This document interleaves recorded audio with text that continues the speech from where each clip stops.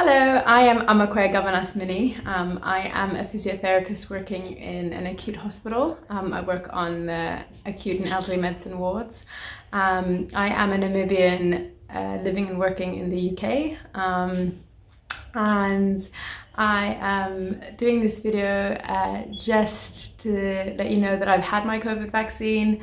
I'm alive and well, but yes, I had my first dose in December, and it was quite an exciting time. It almost came like a Christmas miracle because, you know, COVID is a really, really nasty virus, and what's going on in the hospitals is scary.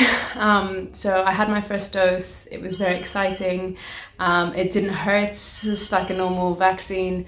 I did have a mild fever and my arm was really painful, but other than that I was completely fine. I was able to still do what I needed to do the next day. I know some people have been feeling a bit unwell, but within 1 or 2 days they feel completely, you know, back to normal.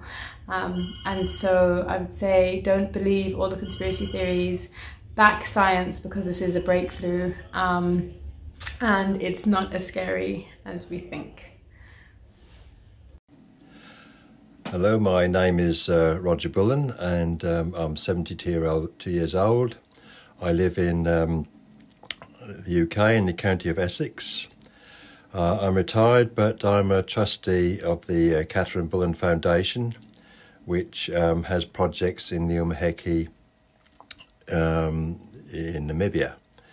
I'm a Namibian permanent resident, and we visit the country twice a year for about 3 months at a time. I had my vaccination on the 5th of January. It was a Pfizer jab. Had it at Colchester General Hospital. Found the whole experience quite good.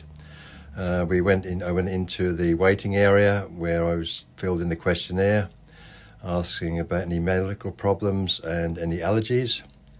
And then I was taken through to the area where they gave the vaccinations, and it's in the muscle in the top of the arm, just a slight scratch, and that's it really. Then you're taken to a separate area where you wait for 15 minutes just to make sure there's no after effects, and then you go home. I found the whole thing very efficient. I was very pleased to have the injection, as is most people in the UK, as they see this a way out of the pandemic, and it hopefully will give me a chance to get back to Namibia in the near future.